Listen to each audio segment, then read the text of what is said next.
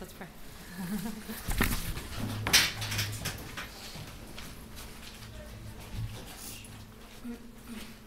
Father, Son, and Holy Spirit, Lord God, amen.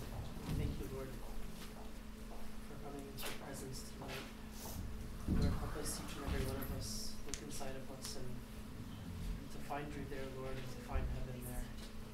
Help us, Lord, when we stand before you at all times throughout the day to remember your presence and everything that we do. Please, Lord, be with our speaker tonight, Mora, Lord, may you portray your message through her. And bless everyone who's in this room right now, Lord, and here's as we pray together. Our Father, Lord in heaven, hallowed be thy name. Thy kingdom come, thy will be done on earth as it is in heaven. Give us this day our daily bread. Forgive us our trespasses, as we forgive those who trespass against us. Lead us not into temptation, deliver us from evil one. Through Christ Jesus our Lord.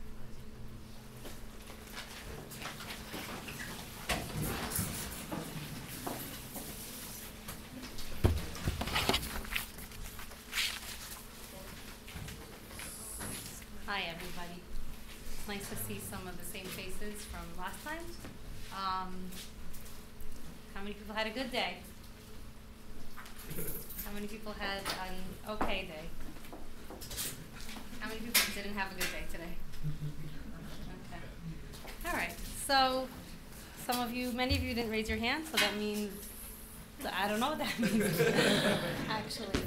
So last time, the focus of the discussion was healthy friendships, healthy courtships. And I think, it felt like there was a lot more conversation that we needed to have or that we wanted to have. So some of it is going to be a continuation, and really we're not bound by what I have here. Wherever we want the discussion to go, I want to leave a little bit more space tonight for us to talk. I always say that, and then I'm like, no. So, you can try to catch me on that. I didn't know what to put for the title, but I decided to call tonight's talk, Searching from the Inside Out. And I was just telling someone on the way down, it's so, especially with this series on, dating and courtship and relationships, it's so easy to go towards talking about the other person. What they should be like, where we can find them, just characteristics about the other person. And the last thing we probably want to talk about in this this is the one time that a lot of people don't want to talk about themselves. I don't want to talk about me. I want to figure it out. I want to figure out how I'm going to find the right person. What's the formula? Like, what works? What are the best practices? But really, most of tonight, I'm going to challenge us to talk about ourselves.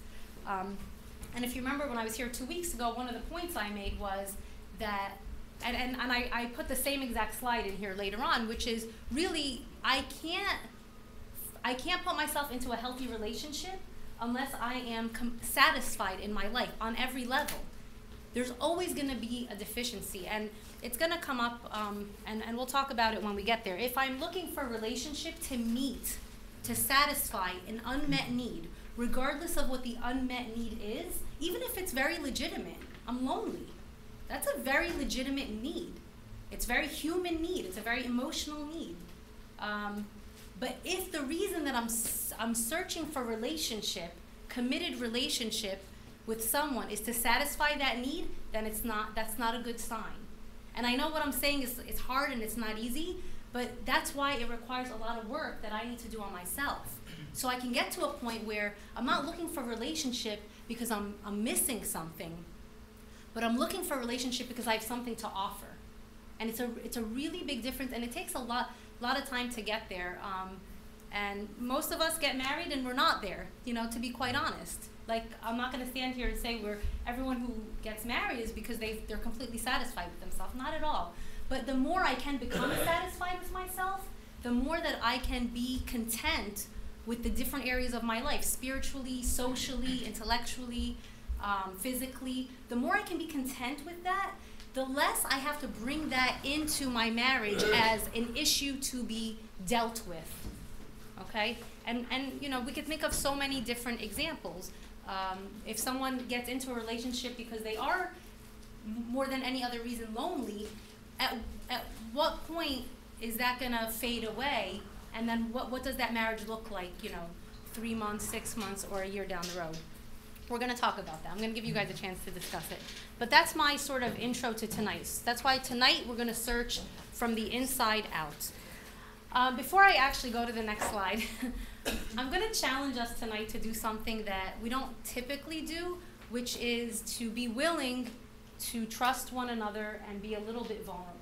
You remember last time I spoke, one of the key things I was saying when I was, one of the points we discussed was, why not consider, if you have a good friend, and this good friend has all these, great qualities and characteristics, including someone that you can trust, they're loyal to you, they have your back, they'll be honest even when it's hard.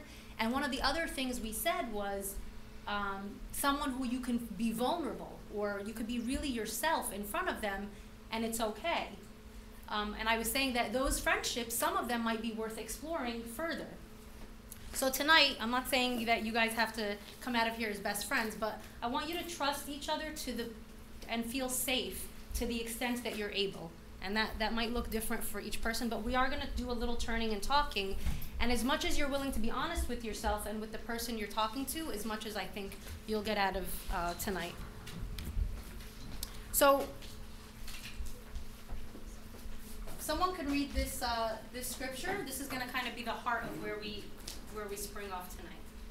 It's the measure of character. Because last time we spoke, we said you may be attracted to someone's physique, but you're going to live your life with their character. What you're living with is a person's character. So, Mike? We also glory in tribulations, knowing that tribulation produces perseverance, and perseverance character, and character hope. Okay. So, the Bible talks about character. Another word for character is who you are. I'm not going to use the definitions from last time.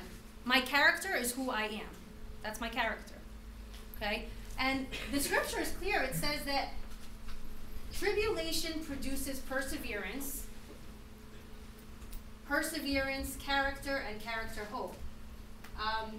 Can someone I'll just give an example to get us moving. A tribulation, for example, could be, I have a parent who is, suffering with cancer or some kind of, very difficult illness.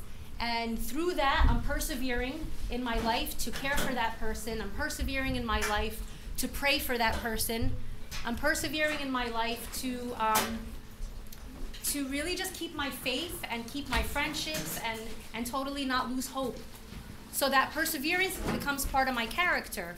If I don't persevere, or I give up, or I lose hope in God, that is part of my character as well. We know that a person's true character obviously shines forth when? In the good times or in the hard times? In the hard times, right? And that's why when Abuna and I were we were recording and getting to know each other, I actually remember one time we went and sat with Abuna Antonio's, and I don't remember the whole conversation, but he asked us something like, what do you guys argue about? And Abuna's like, oh. And Abuna wasn't Abuna, he was Mike at the time, Michael. And he's like, oh, we don't argue. He's like, we haven't had a fight. And it was true, up until that point, we hadn't had a fight. And Abuna Antonis goes, Eda, go fight. Go fight and come back to me. I think he wanted to see what the true perseverance and what the true character of the relationship was. Like when everything was so sweet, what was the true measure of the character? So this scripture tells us that to know a person's character, we really need to see them in a difficult time, in a stressful time, in a trying time. And so I'm gonna share a personal example, because I'm gonna ask you to do this in a minute, so I want you to see what I'm talking about. So one of the things we're gonna do tonight is we're gonna look back. We're gonna look back in our life to our family of origin and to basically most importantly, our parents and any immediate siblings that we have. And we're gonna think about what was life like for me growing up in my family of origin, and what were the influences that shaped my character. So here's and specifically, not just the experiences, but what were the hardships? Because we could talk about the good times, and we could talk about the positives, and there's lots of those. I don't want to ignore them, but it's really what were the challenges that shaped who I am. Because I'm a particular way for a reason. You're a particular way for a reason. It's not accidental. So for me, money was always an issue, always. From the day I think I could remember, my dad always worked like 10 to 12-hour days. He commuted 2 hours a day. He was always tired. Money was always tight. If my parents argued, it was about money. Money, money, money, money. Money was a very central part of my life growing up because it just wasn't there. From the age of 13, I started to work. And I worked every day of my life except for the 2 years after I had my kids. Because to me, I didn't want to rely on anybody. And I never wanted to be in a situation that I saw, my parents in. So today, now let me fast forward and translate what it looks like. Part of my character is I'm very, very careful with how I spend money. The value of money to me is different than the value of money to Abuna, for example. Abuna will tip 20%, 25%, and I'll say, what are you doing? We tip 15%. That's me. That's me. And it's for a reason. Like, again, it's not just accidental. There's a reason, because the value of money to me is different. I also, from a young age, became like a parent to my parents, in the sense that if they were in hardship or they couldn't, communicate something effectively, I translated for them. Or if I needed to advocate at school because I wanted to be in the honors classes and they didn't want me to be, I was my own advocate. So I was, and please, my parents are wonderful people, and my parents, they couldn't have sacrificed themselves more, but my situation is a real part of who I am. And it's a real part of why I am an advocate. If you guys know me, I'm an advocate. I fight for people, I care about people, I want people to have their rights met, because I saw how my parents didn't always have their rights met. So that's an example of a financial hardship. And then one last example of it, up until the last few years of my life, I was a bit of a perfectionist. I was very disorganized, but I was a perfectionist. I had standards that were high and sometimes too high to be realistic. And that was part of me trying to always take control. The things I saw around me growing up that I didn't like, I wanted to make them better. I wanted to control them. And in many cases, I was the one that made things better at home, because I was the one that was educated enough and diligent enough to do so.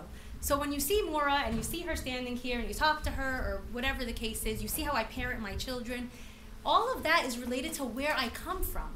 And we can't deny our past. And before I give you a moment to think about this, we also can't say, because this happens, I used to be really far from God, and then I came and I had an experience in my life where I'm a different person. Like the Bible says, I'm a new creation. True, we are a new creation. True, we have put on the mind of Christ.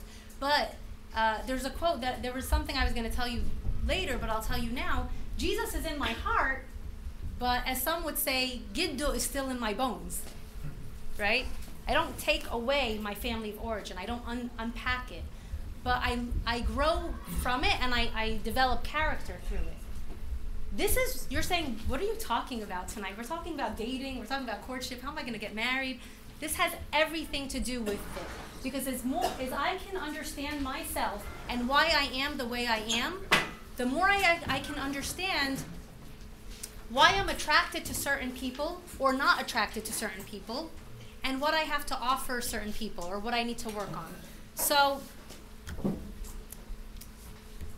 what we're going to do now is we're going to take a few minutes, and I gave you the example of financial hardship.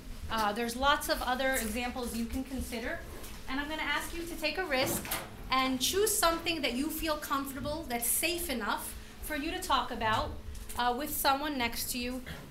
I'm going to call it a tribulation or an earthquake event. An event that is significant enough that you can remember it, that you feel really did shape or does shape your character, okay?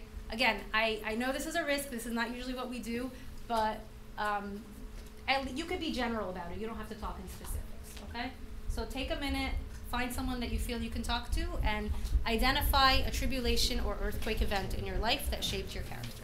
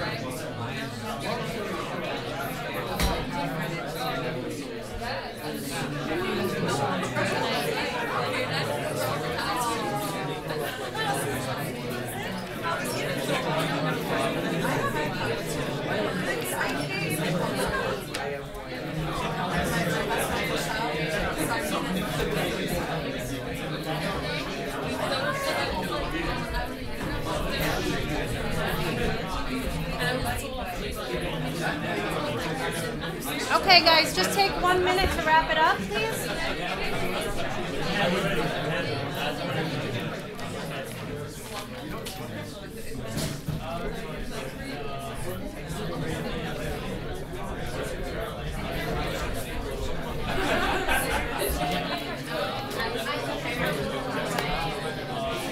Okay, guys, let's bring it back, please. You want to keep going, right?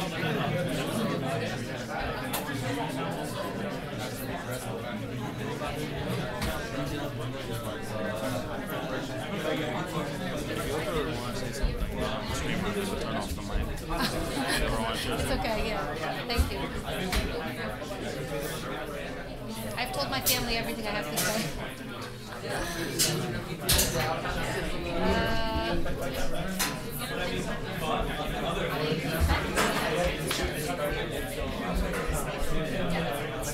Okay, guys and girls and ladies and gentlemen, we're going to bring it back to the large group so that we can possibly share a little bit, if anyone is comfortable, and I'll share some other examples with you. Does anybody want to share something that you can identify, that you remember distinctly in your own family of origin, that you feel shaped your character, or shapes who you are today? You don't have to, yeah. I think with many people here, like especially myself, like scholastic achievement was always like a very big priority in the home. And when you didn't achieve that, then you know it was kind of like equivalent to your value, or that's how you perceived it. So I remember this one time where I did really bad, and I'm like the third child, so like my parents kind of. I was doing bad in junior high school, and parents got somewhat upset. But then my oldest brother, who was like the first child and really got the blunt end of like this pressure, realized I was doing bad, and you know, he made me feel very bad about it. And it really pushed me later on, and from then on, it made me want to try harder in my scholastic life, but at the same time, it kind of made me equate my value to how well I did, like academically. Interesting. And then you can also take that one step further and think about how you may either consciously or unconsciously put value on people who value achievement in academics and people who don't. And that's going to be really interesting because that directly links into what we're going to talk about later, which is for you, Amir, maybe you would never consider someone who didn't graduate from college to marry, right? And I'm not putting a value judgment. I'm not here tonight to put the definition or the checklist in place for you on what are the values you should look for if you're looking to be in a committed relationship. But what I do want to say is we really do need to be more open. I don't think we should compromise certain values, but I do think we need to be more open outside of our box, our little box that we have. And surprisingly, the compliment that people can have when they are aware of what they're ruling out and why they might be ruling it out. I was going to say this earlier and I forgot. Let me just comment and then I'll see if anyone wants to share. In career counseling, there's like one of the big researchers. Her name is Gottfredson. Yes. Who said yes? Oh. That's my field. Oh, counseling. wonderful. Can you? Okay. Would you like to tell us a little bit about her theory about the career exclusion and how that's done? Basically, she was talking about how like the sexes, like what's appropriate for boys and girls to have like career choices. So basically, that was the main one, like whether the job was sex appropriate. That was the major one, and also in society, if it was also appropriate as well. And I'm getting nervous, so you can speak to that. What's her name? Carmela. Carmel. That was Yes. perfect. Yeah. So I mean, We all know God. Carmela, by the way. I'm from Roses. She's the one that forgets by that time.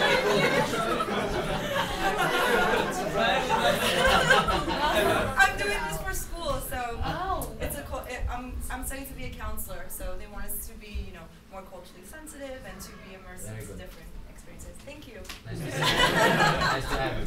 Thank you. Yeah, I mean, Carmela said it perfectly. Gottfredson was the psychologist who basically identified how a lot of females would assume certain roles, career roles, and not others, and how males would assume certain career roles and not others. And one of the key premises that I want to tie into this is she found that from a very, very young age, and actually I can attest to this, I'll tell you in just a second, boys and girls from very young age already, not even realizing it consciously, excluded certain career choices from their mind. About 6 months ago, I was taking the kids around to look at some different preschool programs, and the guy put us in a room with different toys and things, and he says play, and I think Joseph picked up like a firefighter hat, and I took a picture. It was so cute, and I was like, oh, let's send it to Bubba, and I was like, come on, Gracie, put on the hat. She says, no. She says, I'm not a boy. I can't be a firefighter. She was 2.5 years old. She had already excluded the possibility that she could ever be a firefighter.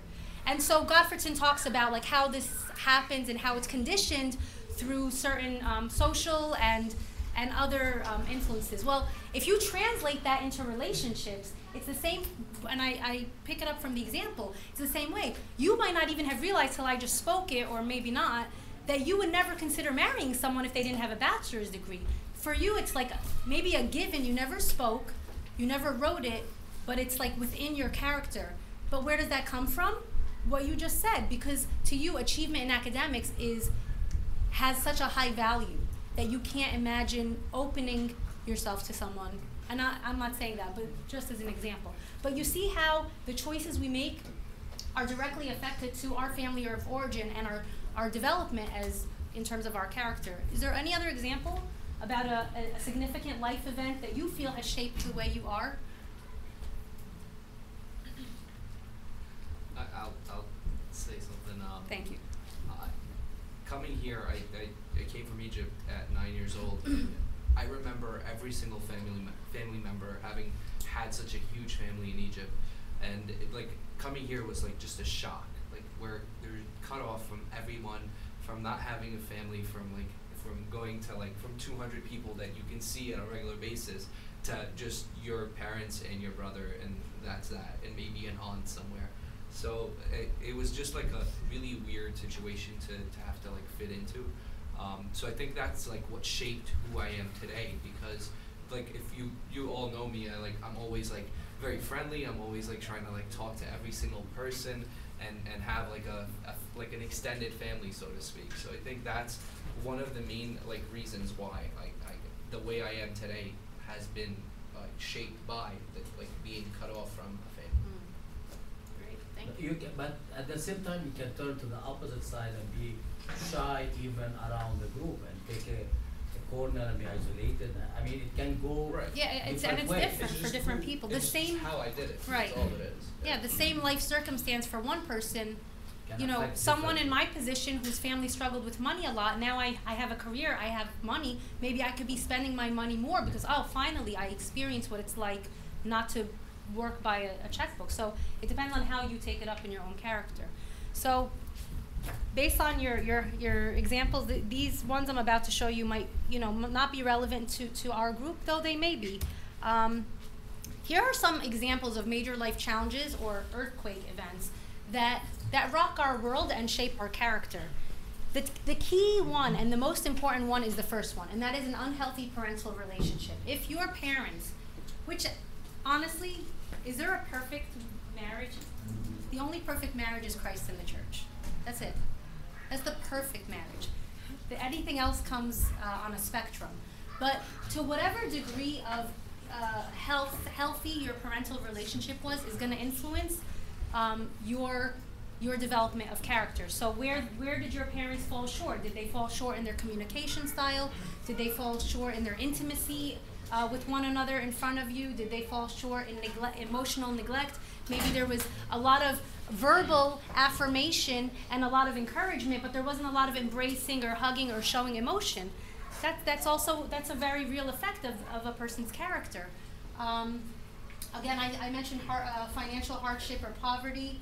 If there's a premature loss of a parent or a sibling, that can also have a big effect on someone's life and how they shape their character. So if someone lost their mom or their dad prematurely means not from natural causes, that can have a significant effect as well. Divorce or separation, and then if there's like a detachment to one of the parents, if there's jealousy towards the parents or towards the parents or from the parents towards the child, a power struggle, incest, which sadly I hear that it occurs way too often in Egypt from what I understand, or in some parts of Egypt at least. And these are things we don't talk about, and maybe some of you are uncomfortable seeing it on here, but it's the truth for some places. Exposure to pornography, family betrayal, like if there's, my dad's sister, betrayed the family and now they don't talk to each other. That stuff is real. You can't ignore well, that's their stuff. No, that affects our character development because I'm observing how my family dealt with it, how my father dealt with the sister who stopped talking to him or whatever it might be. Do I now have issues with trust? Or do I have issues with emotional intimacy or connectedness with people? Bullying. I actually sadly have a student in my school who's a victim of bullying, and I'm trying to understand what's happening for this kid, and I found out his father actually bullies him at home. So that's a part of how he's growing up, how he's developing his own character. He's a 9th grader, he's 14 years old. And then immigration, which kind of, you brought up, Kiro. Immigration is a major life event. To leave your country, to leave your people, to come to a new place at whatever age it is a huge life event, changing event. And it does impact our character. Do I feel more, like Dr. Samir said, is it that I feel more drawn to people and I need to create that family because I miss it? Or do I feel so detached because I just can't accept the change? Whatever it is. And we can list many other things, but the idea is to understand our character is shaped by our family of origin and by our life experiences. So, are we okay so far? I know you probably thought we were going to talk about how to find a spouse, but we're going to get there. At 10. Yeah. This is very important. The impact of the family, blessing and sins. Obviously, I'm focusing on hardship, but even the blessings, the scripture is powerful what it tells us. It actually says here, maybe someone can read it first out loud. Someone can see it. The Lord, God, merciful and gracious, long-suffering, abounding in goodness and truth, keeping mercy for thousands, forgiving iniquity and transgression and sin, by no means clearing the guilty, visiting the iniquity of the fathers on the children and the children's children to the 3rd and 4th generation. All right. So one of the points that this passage is talking about is, even if you look at the genealogy or the genogram of Joseph, the righteous, and you see the betrayal, it was actually generation after generation. Or if you see, I was looking at his genogram earlier, and I have it in one of the books here. It was betrayal, there was some other forms of sin, there were some family breaks, and you see them, they didn't just happen for one generation, but you see them repeated, and this is what happens. If I'm in a family where there is, I'll just use myself as an example. So money was a central factor in my family, so I can't imagine that now me and Abuna are a new family and we have nothing to do with that, and the way we deal with money has nothing to do with the way I saw money dealt with. No, there's an element of of that that's going to be passed down for a few generations. 3 or 4 is what the scripture says. And I'm using the money, but the emotional connectedness and disconnectedness, that's key. Like if we're going to talk about relationship, you can talk all you want about relationship, but if you don't know how to connect with someone emotionally, or you don't know how to be intimate with someone, or you don't know how to trust someone because you have issues with trust, or you have issues with forgiving people because you grew up in a family that you held grudges, you always brought up the past. You ever know families where no matter how many times they told you they forgave you, they always bring up the past? And there's other families that are not like that. That's very different experiences, and it does influence us. Yeah. But couldn't you look at it like, just to play devil's advocate? Couldn't it be that like I saw, for example, let's just say I don't know, like a bad relationship between your parents, so I wouldn't want to be like that in my marriage. So it would be the opposite. I would do everything I can to prevent that. So it doesn't have to necessarily be that I inherit the kind of relationship they had. It could be that I would do everything I can to prevent what I saw. Like, you know what I mean? Right. So what's the difference between a person who mimics that cycle of behavior and someone who doesn't? What's the difference? You're right, but obviously there's a difference. I don't know, honestly. Maybe how severe, like it impacted them. I don't know. What do you guys think? Because that's key. How do you? I think that's very important because sometimes we blame the circumstances, the parents, or the way I grew up in the way I am shaped now, as if I'm doomed to be like that because my parents were like that. Right. My father has anger issues, so what do you expect? So I'm always angry. So right. I mean, yeah. Good. So I'm glad you brought that up. So what's the shift? What's the difference? Yeah. No, I was gonna say I think it also depends on how the person perceives that action to be. So the person sees that the physical abuse between his parents is something bad. He's gonna grow up to try to change that. But if he sees it as if that's normal and it happens in all the families, and he's gonna say, well, it's normal and I'm just gonna do the same thing. But your perception is determined by the way Exactly. your perception is determined by how your parents taught you to see it. So like you could think it's wrong if your parents told you it's wrong. Your perception is when you grow older, you have your own morals, your own views but on things. you still have that bias from your childhood. You can grow. Okay, you could change your mentality a bit, but you're still gonna have that core bias. Maybe from school though, you learned that it was bad. Right. Okay, no, this is good. I can respond, but I actually think it's important to hear what others say. So Bishoy and then Amir. I mean, I think obviously you're gonna have the bias. That's your question. How do you get past them? So how do we get past my father has anger problems? I'm gonna have anger problems. I think for me personally, the first step is you have to realize that you have anger problems. Like, sure, he has anger problems, but you might not realize that you yourself have. And then the second step is you have to consciously and actively try not to. It can be like, I can just make the decision right now, I am not gonna have anger problems. And then if I do nothing about it, it's gonna continue. Same thing, you have to consciously and actively try not to be like your parents that have those kind of issues that they didn't, that they instilled. Thanks. Amir? Yeah, I think even you learn it in school, but you also learn it at church. I think a very big distinguishing factor between me and my 2 older brothers is the fact that I was, for a very big portion of my life, raised in this church. And because of that, I kind of saw God bless my parents, they're great, but at the same time, there's a lot of culture that plays into it. And, certain flaws in my parents' marriage and also certain flaws in the way we communicated at home, I saw I saw what the baseline should be at church, like in terms of just how people really should express love, how people should communicate towards each other, things like that. And I feel like I'm so much better off than my two older siblings who kind of didn't get as much of that.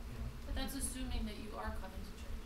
Like that's assuming you're you have that opportunity, but there's a lot of people that don't. No, I mean that's also assuming that I think the most important part is to actually realize, all right, this is dysfunctional in some sort of way, and because of that, I need to find out what is functional. Like, right. And that's basically when you asked, like, what's a distinguishing feature between that? Actually knowing that this is dysfunctional, that it's not. I think that's the hard part though, because you think it's normal because you grow up. Okay. Yeah, and so and I don't want to complicate it too much. I was going to give an example about. Well, let me not go there because it'll confuse you. But what I want to say is the distinguishing factor, and you touched on it very well, very nicely, Bishoy, is really I need to have one, a level of awareness of what I see, two, an understanding, and then awareness and understanding is where a lot of people stop. But the third step is personal growth. Take action towards personal growth. But what does that mean and what does it look like? You're absolutely right, Amir. It's very biblical, actually, because we need to seek truth, right? It's the same, we can actually transfer the same argument to say, what about all the Muslims in the world? What about all the Jewish people in the world? What about? But we know that the scripture is clear and says, if you seek me diligently with all your heart, you will find me. And we know that for those of us who are genuinely, because we all have a conscience, and those of us, even those who aren't baptized, have a conscience, and the Holy Spirit is at work, and I mean, let's just talk about ourselves. The Holy Spirit is ever more at work within us through baptism, right, and through confirmation. So when we are truly seeking truth, and if you remember the verse I put last time I was here was, seek first the kingdom of God and his righteousness, and all other things will be added. If we are living a life that is truly seeking righteousness and seeking to put God first, regardless of what my circumstances are, regardless of what my family looks like or where I come from or what I'm struggling with, if in my life and in my conscience I seek truth and I seek righteousness and I seek the will of God, then he will lead me. The Holy Spirit will naturally convict me towards personal growth. Will naturally convict me to say, I got to do something about this anger. Will naturally convict me to say, I got to do something about judging people all the time. Will naturally convict me of feeling like I need to do something about the fact that I'm afraid to get close to people. There's something so beautiful and so sensitive that can only come from the conviction of the Holy Spirit. And it can only come when we're in truth and when we're really seeking to be in the truth. So I'm really glad you brought that point up, because I really do think the distinguishing piece, it's a critical one. And I agree too, it's so easy to fall back on, woe is me, look at where I come from. You know, and it's sort of an unfair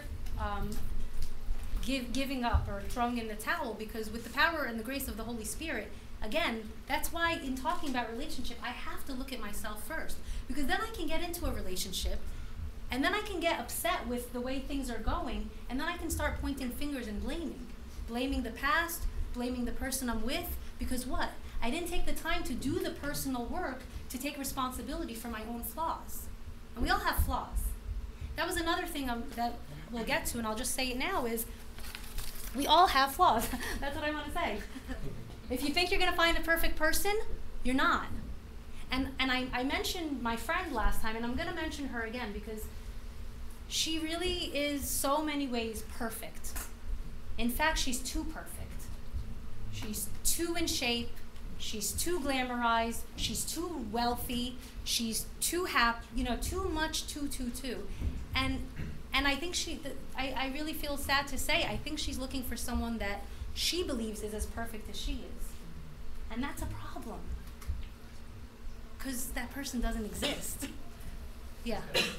I have a question. I don't know if it's going to be covered later on, or I mean, obviously we all make mistakes as we grow older, but when you're looking for that person with whom you're going to live for your whole life, how much do you look over? Like, how much of their mistakes do you look over and ignore? Because you know that person did this mistake. Mm-hmm. Can you really let it go and live happily with this person? Right. I have an answer, or I have a response. We were going to get to it, but we can get to it now. I told you we didn't have to go through this in order. Are we talking about mistakes, events that are mistakes, or character? I'm talking more about character traits. So I used myself as an example. I think last time I said I'm chronic. Sometimes, I have an issue with being on time. For you, that might be something, as Abuna and I like to call it, we have negotiables and we have non-negotiables. Okay? So you have to determine, and what's negotiable for you might be different than someone else.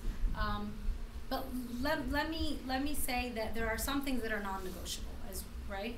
And we could talk about and the non-negotiables on some level should be the same for all of us. But then the negotiables might be different. You might be able to live with someone who's not on time, someone else might not. You might be able to live with someone who's a little bit disorganized, someone else may not, right? I think just to help answer that, I think some things will directly result in a lot of fights. Like if you're stingy and I'm the kind that shops a lot, where it's not gonna work. But if you're like, if you're disorganized and I'm like a neat freak, you can compromise somewhat. But if like it's something like, being stingy or, just So basically personal. yeah. These things are personal. So what you can take, I might not take. What I can take, you might not take. Yeah. Sure, if you guys got that. There are 3 key words. Common interests, common goals, common values. Those are 3 areas that you need, there have to be enough of a foundation that is non-negotiable. When it comes to your interests, honestly, me and Abuna are not interested in a lot of the same things at all. I'm really not into sports, and that is excuse me, it is a big part of his life, but it used to be an even bigger part of his life. Sorry, let me drink this water. We actually don't share a lot of interest in a lot of things, to be quite honest. And the more actually as we've grown through our marriage, I realized how different we are and how our interests are really different. But we have enough similarity in our interests for us that we are comfortable and accepting of the marriage. Where it weighs heavy that we have a lot in common is our values and our goals. Now there's values, obviously, in terms of our Christianity, in terms of having, how we want to raise families. Do we want to have a family? Wanting to have children or not? That's a huge decision, and you can't really differ on that. Would you be willing to live in another country? When Abuna and I were getting to know each other, we talked about that. What if God took us one day to another country? Would we be willing to go? Someone might have said, I will never ever leave my family. And someone else might say, I will go wherever God takes us as long as we're together. That's a huge difference in a goal that you would share or not share. So while we don't have a lot of the common interests, we have a lot of similar goals, and we have a lot of similar values. Yeah. So does one of the 3 components supersede others, or are they all? Should they all be? What do you think? I mean, it seems to me that values are important and goals are important, but I guess equally. So values, goals, and what? Interests. If you take my example, since I'm using myself as the guinea pig here, then I would also challenge and relating it to the topic and to this idea of meeting people and this idea of getting to be open to meeting different kinds of people. So what happens when you meet someone that doesn't have the same interests? A lot of times, what do? Check, and we move on. But you have no idea when you get into a rich conversation with that person about the goals that they have for their life, how you may intersect. And doesn't that go back to what we were saying though about are you willing to negotiate or not? So some of these things may be negotiable or not. So maybe what you were saying, values and goals are very high on the list, but then maybe you would be able to negotiate on the interests. So maybe it comes a little below the other 2. I guess it's also personal. Maybe someone's goals may not be the same, but they're both very important, and I mean, my goals will be important to me, your goals would be important to you, but they're both a very equal value, I guess, if that means anything. It's a personal thing, how you rank the 3.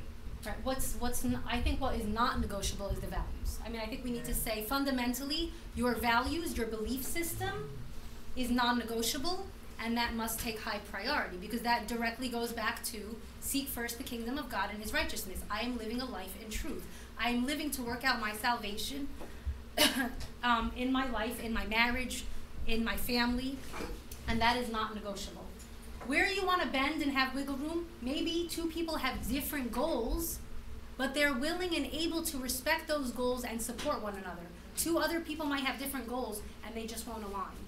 So it just depends what those goals are. For example, for most of our marriage, I've been in graduate school. That was a goal of mine. And I actually want to go back to school.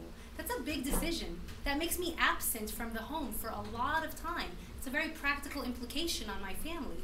That's a goal that I have. Abuna wants to go back to school. He wants to get another degree. It's a goal that he has. We have a common goal, but even if he was a man who thought, I really, which would be legitimate, I really would prefer you not go back to school for your doctorate, because at this point, khalas, we have kids, that really needs to be our priority. That would be, we would have to have a discussion, but those are two very different goals. It might not be a breaking point, obviously, but you could see how two different goals could still be honored and respected. Again, where we cannot negotiate is our values, our beliefs, our faith, our religion, and how we walk that out in our life. We covered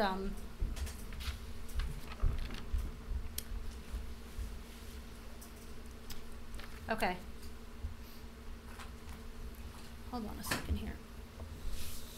Okay, yeah. So we're going to talk about how much time we have. Okay, we only have a few more minutes, so we'll try to wrap up here. I need to go back so that I can go forward. It's the same thing I've been saying as before. I just want you to take a minute, and I just brainstormed these words, so I'm sure there's many others I could have listed, but look up here and see if there's any particular term that strikes you or describes you. Let me just explain. Fear of intimacy, or a fear of closeness might lead someone to be attracted to someone who's also, a bit disconnected because it's comfortable. So if for some reason I fear intimacy or getting too close with someone, I might find myself constantly drawing myself close to people who are, a bit disconnected emotionally. But I need to understand that.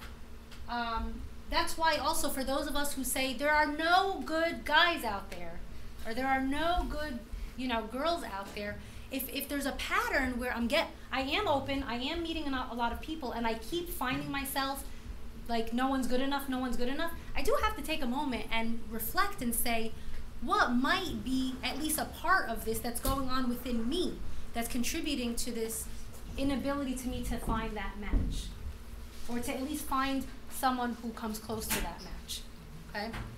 A fear of autonomy, what can that lead to? If I'm afraid of being autonomous or independent, I might find myself repeatedly attracted to people who I can what? Exactly. And I know someone in my own life, a very, very close friend of mine who I love so dearly. She only dates guys who she can baby and nurture.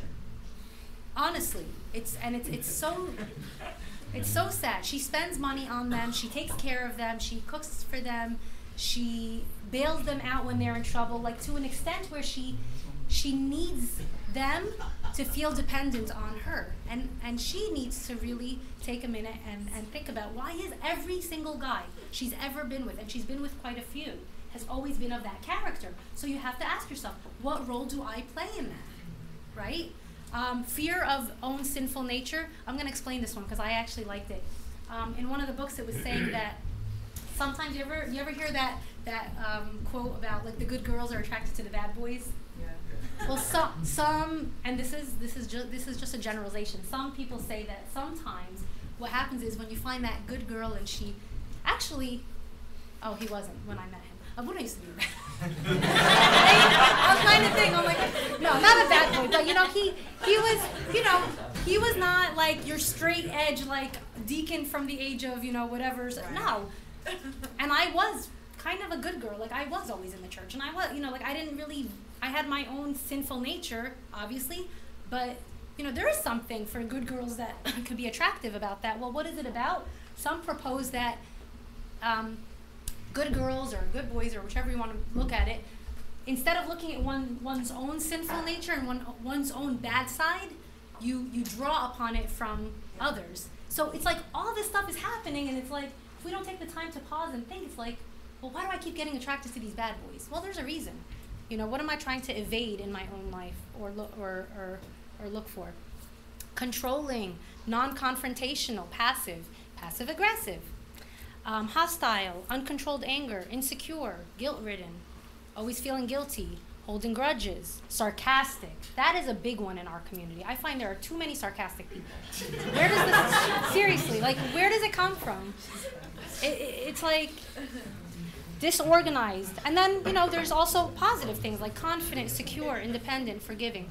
I guess what I'm saying is consider how you would describe your character and then think about, you know, what that means in terms of your quest for a relationship.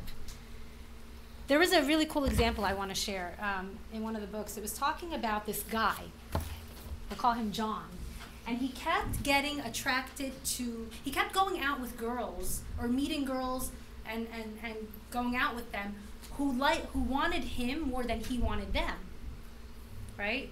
And I think he had passed like 35 and he was like, you know, he had been with so many girls and, you know, it talks about the person who writes the book is actually I think his counselor, and he finally came to a point where he's like, something's got to be going on that I'm not picking up on because I thought I would be married by now. And he took a lot of time to like explore and be honest with himself, and he realized he was so afraid, he was so insecure and so afraid of rejection that he would always make sure he was with someone who wanted him more than he wanted them. But he noticed that his relationships were very short-lived. He didn't last with them very long because he got that thrill of, oh, she wants me, and he would like go along for it for a while, but then it was like, okay, move on. But there was no long-term relationships that lasted, and it was only when he did the work of really thinking about what was going on that he had this sort of realization of why it was that he wouldn't be the one chasing, but that why he always wanted to be chased. So again, sometimes like we can learn not just from our family of origin, but even if you've had relationships or spent time getting to know people, like learn from those experiences as well. And it brings me to my last point, and I'll try to wrap up, and then if there's any questions, we can maybe take a minute. I said this last time, and I have to say it again. None of this is really possible, and the Bible says very clearly in Proverbs, we need to surround ourselves with a multitude of counselors, godly friends, people who can speak the truth to us, and we're going to take it. Someone who, when they come to us and say, the way you've been dressing in church lately, I'm a little bit concerned people might get the wrong impression. And you can take it and not be defensive and not be upset and not be like, you know, I don't need this place, I don't need this church. You know, if we are not going to be honest to take a look and invite others that we trust, who are godly, to call us out, then we might be missing the boat on a lot of great opportunities because we're not really searching for the truth. We're just searching for what we want to hear. We just want a quick fix or a formula that gets us, you know, to the place we want to go. So I really challenge each one of us to think about who's that. I would say at least 2 people, because you can never depend on just one. But at least 2, if not 3 people in your life. It could be a parent, it could be a friend, it could be a relative, it could be whoever, but someone who you can really take as your accountability partner, who if you go to them, they'll tell you the truth. Why do you think no one wants to get to know me? Honestly, Mora, you really need to take another look at how you talk to people, or how you don't give people the full attention when they're talking to you, or whatever it is. You know, but we have to have that humility, and actually where's the slide? This is a key slide right here. Going back to what we said earlier about what are the negotiables and the non-negotiables, a major non-negotiable is humility. Because if you're with someone, even if you don't have the same interests, and you know, you have most of the same goals and you do have the same values, but they lack humility, that person will never be changed. The reason I put the first verse up here, work out your own salvation in fear and trembling, is because I wanted to emphasize that you and I I know I'm starting to lose you guys, but I want to finish these last couple points. We are a work in progress. That's why when people ask us as Orthodox Christians, are you saved? Yes, I'm saved, and I'm being saved every day because it's a process and it's a work of the Holy Spirit. I wasn't saved in a day and I wasn't saved in a moment, but I'm being saved and I'm working out my salvation daily. Well, in the same way, if I recognize that I'm a work in progress, then I have to recognize all my brothers and sisters are a work in progress. And with that perspective and with that lens, then I can have the humility to accept that no one's perfect and that everyone has some work to do on themselves, including me. And I'm gonna be more understanding with that. But if someone doesn't have the humility, then I'm not gonna change them. And they're never going to change. Because if someone doesn't have the humility to accept, they might need to renew their mind or not be conformed to certain patterns of the world, then they're never going to change. Because you can only influence others. You can only speak into the lives of others. You can never, ever change a person. Ever. Ever. So I think a key characteristic we need to look for in people is humility. Humility to look within themselves and humility to work on themselves. And with that, you can really build a strong relationship. This is from last time, so I'm not going to take much time. It was just a reminder how to begin with yourself, working on yourself, and looking for a relationship, begin working on myself. And again, the idea of having an alternative godly perspective means inviting people to speak truth into my life, even when it hurts, or even when it's not what I want to hear. And then I think this is my last slide, the present is a gift. I'm in my mid-30s, mid-30s. Officially mid-30s in 2 weeks. But most of my friends are in their mid-30s, and you know, so many of us, and even I am married, and even still, so many of us live in the future or we live in the past. And the purpose of what I shared today is not to say, like, go back and, you know, fish out all the, you know, dirt from your past, and not to stay there, but to bring it to awareness, understand it, and then identify what are the areas of personal growth and move forward to the present. Not to live in the future. One day when I get married, this is the dress I'm going to wear. One day when I get married, this is how many children I want to have. One day, it's good to dream, and it's good to have goals, and it's good to have aspirations, but you know what? And I did this a lot. We lose the present moment, and that's the gift that God has given us. And we waste it. We waste it because we don't know how to just be still. Like it says, be still and know that I am God. It's hard. It's really hard. But I just invite each of us to live in the present.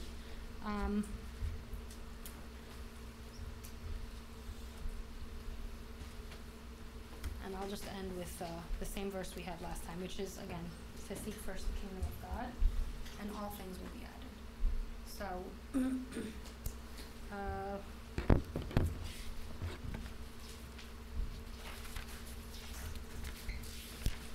So any final thoughts or questions?